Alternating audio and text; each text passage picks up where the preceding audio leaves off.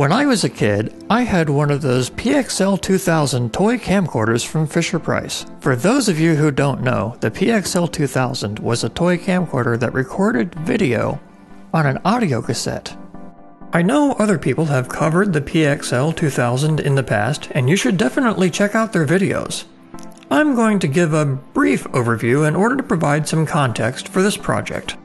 This relatively inexpensive camcorder for the time cut a lot of corners in order to reduce the price.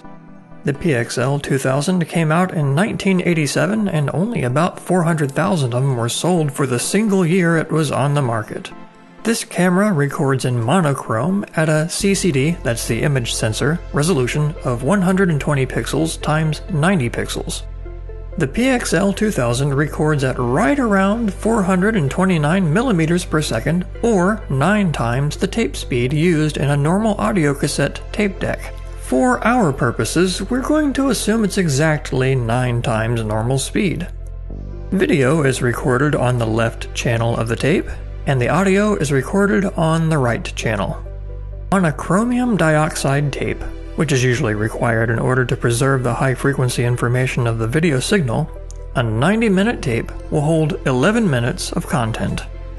Well, back in 2005, I digitized all of my audio cassette tapes to MP3 files.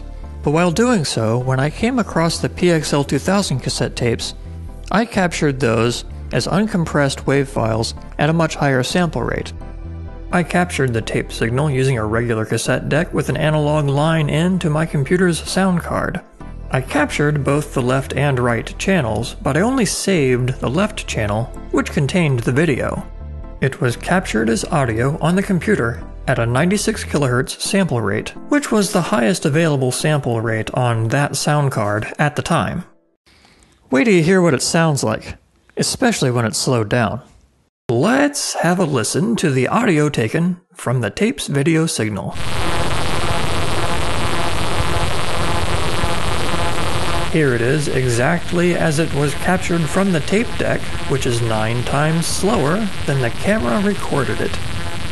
And here it is played at the actual speed the camera recorded.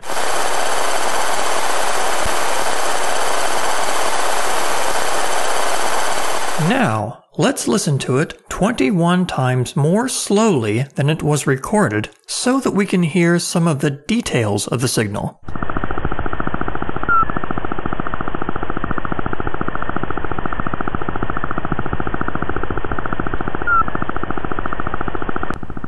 Huh, that's kind of creepy. The whistle sound is the tone at the beginning of each frame. The clicking sound is a brief sync pulse at the beginning of each line of video.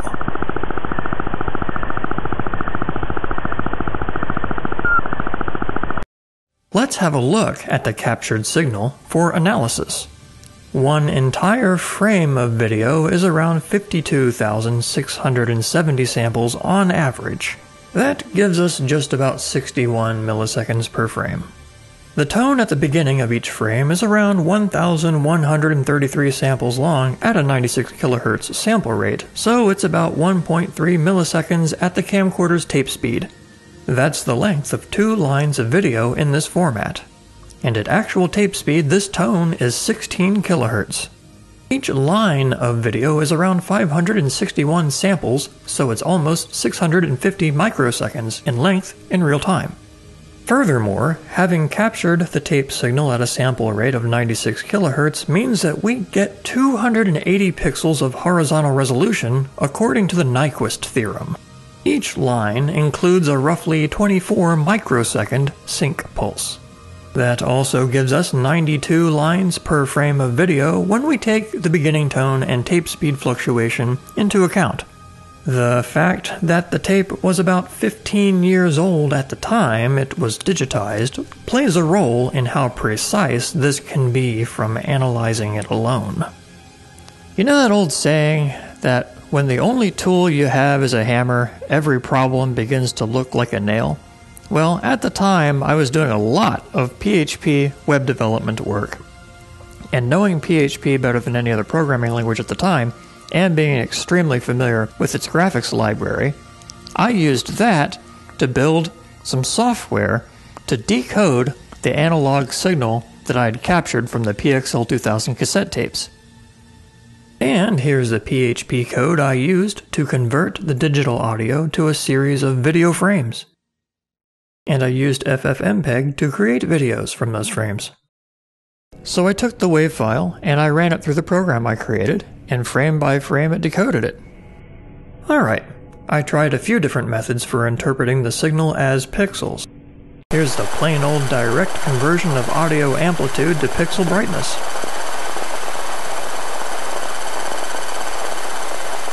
And here's the amplitude interpreted as a signed value and inverted.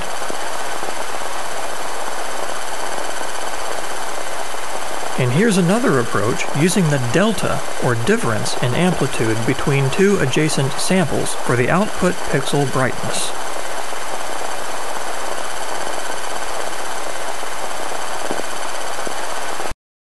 There's something there, but what is it?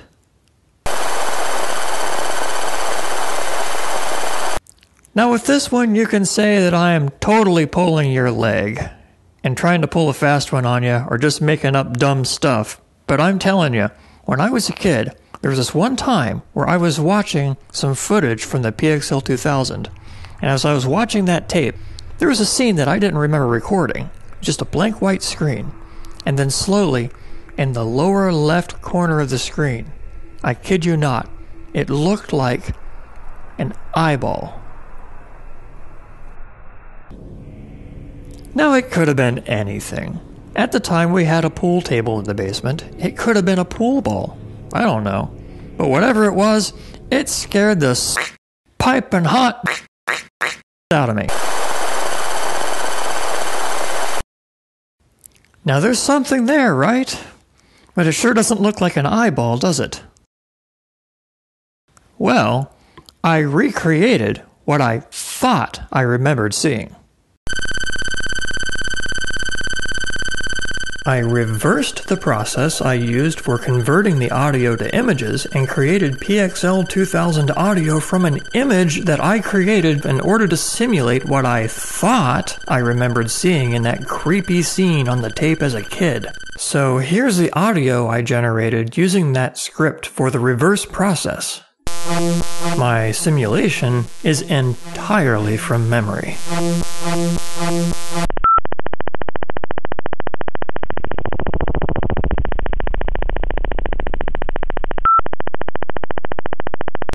The tapes certainly must have deteriorated over the 15 years, especially the high-frequency parts of the signal, which would have made up most of the detail in the video.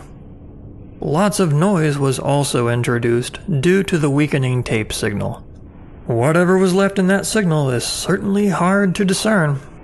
There's something there in the bottom left corner, but the rest of the frame is just noise, with nothing else.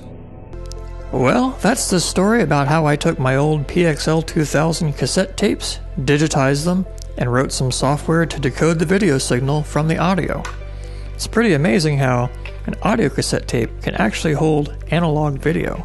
It's very low resolution, but it's still pretty cool nonetheless.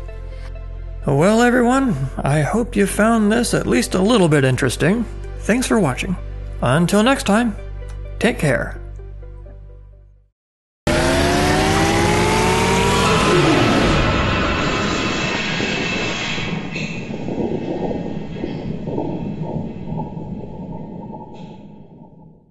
I'm really glad I held on to these things.